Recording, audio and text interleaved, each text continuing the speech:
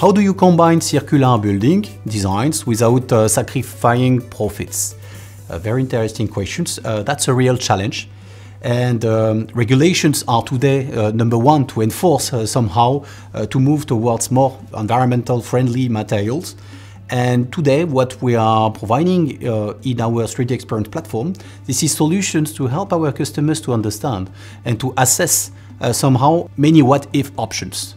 So then, between different options of the designs, they are able to assess the carbon footprint, understand the cost of the solutions they are selecting, and then make the best trade-off somehow.